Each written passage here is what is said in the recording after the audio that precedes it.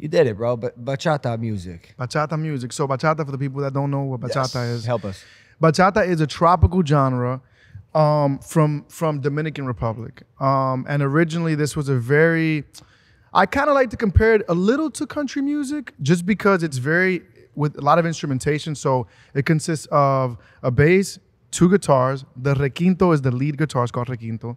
It's a bongo and a guira. Guira is literally like a metal circle. I'm over here like a guira is, it's like literally you scratch like, it does like the tweet to it, you know? So, and then you can have some keys. And this was a very underground, very frowned upon genre because it was very, they would play it in the strip clubs really. It was very kind of like, I don't want to say dirty, but like if you were a 16-year-old girl playing bachata, your dad and your mom would say chill. Like my grandma used to play bachata and her dad, my grandma's dad would tell her to cut it off.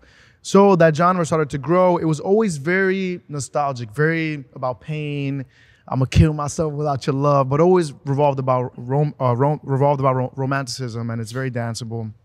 And little by little, it ended up growing and getting out and becoming more commercial. And yeah, so I think like my bachata has always been a little more R&B flavored, New York flavor. I added violins at the time. I have like live strings on it, which they would say like, for example, like people who are true bachata fans say that like my bachata is not real bachata because it has a lot of fusions of, like I like to fuck around. I like to do a lot of things that have been done in the genre. So I'll put like a ukulele on it. I'll put violins on it. I did a one that had a mariachi on it, like regional Mexican vibes on it.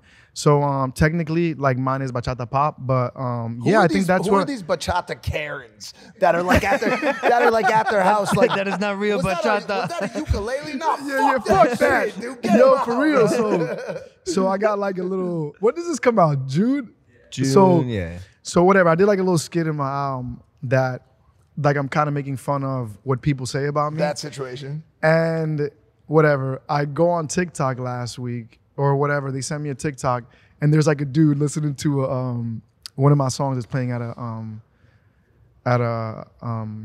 it's playing there, whatever. And he's like, this shit ain't bachata. I just said bachata. This shit ain't bachata because I'm talking Spanglish. That Prince Royce shit is bachata for sweet 16s, for birthday parties. Let me get a real bachata song so I can get a knife and cut my wrist. Oh no. So I did like a reaction recently where I'm like watching it, I'm eating a cake or whatever. He's like, but anyways, nah. So I think like obviously everybody has their opinion, but what made me known or what gave me that stamp in bachata was the fact that my bachata was different from what was out there and what was already happening. So I think in general, you always got to go with your gut feeling. You always got to try to be unique. Like I think in general, whenever I'm doing music, I try to really think what has been done before, what I haven't done before, push the envelope to really be different, you know?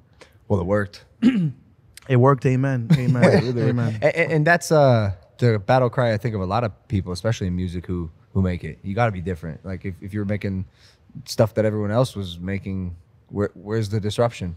100%. You know? You gotta switch Well, it I up. actually, my first song was, Stand By Me. Yeah. My first song was a Stand By Me Spanglish cover. It's fantastic. Yeah. That was my first song. So it's like, it was weird because it was like my first single was like an English song. It was a mostly English song in bachata. Hey guys, if you like that clip, hit the subscribe button. And if you want to see more zany clips, click the video right here.